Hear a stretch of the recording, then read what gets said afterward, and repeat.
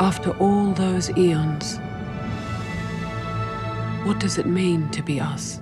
This project's been in the work for a really long time, right? Yes, indeed. I heard over 40 years? Yes, is that right? Terry started it way back when, and whenever certain opportunities presented themselves, a volcano, an eclipse, or something, he would shoot it. And then Nick and I got involved with it when we met Terry over 10 years ago, maybe 10 or 12 or 14 perhaps, and have been working on it since.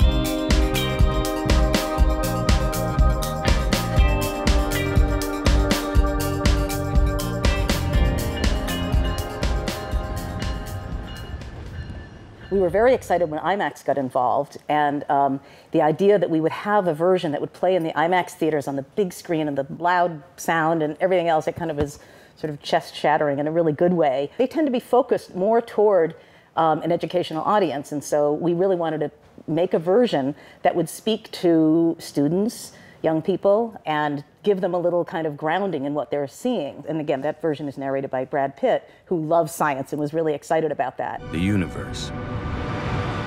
Billions of years in the making. The other version, which is narrated by Cate Blanchett, is kind of allowed Terry to go in a more philosophical and questioning direction. And so it was a little more time to explore, more themes to explore. I highly recommend both. A journey from the birth of the stars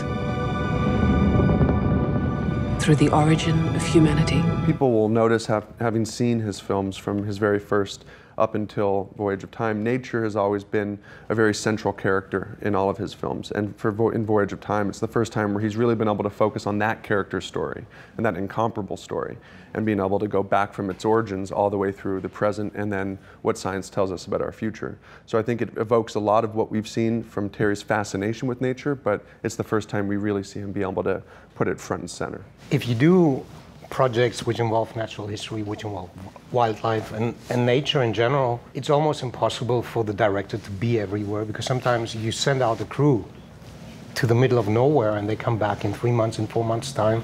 You talk to them beforehand and you tell them what you want to achieve, and then they do that. And there's specialized crews. There's people who would film the same pack of wolves over 15 years. We were fortunate to work with one of the best visual effects supervisors in the world, Dan Glass, who was able to essentially recreate the process of visual effects to be conducive to Terry's style of creating, where unlike traditional VFX where you premeditate every frame and it doesn't really leave that much room for experiential filmmaking, in this case, Dan was able to create a framework where Terry was able to react and interact with visual effects the same way that he does with actors. In the case of the science aspect of it, every single frame of this film was advised by some of the most eminent scientists in the world.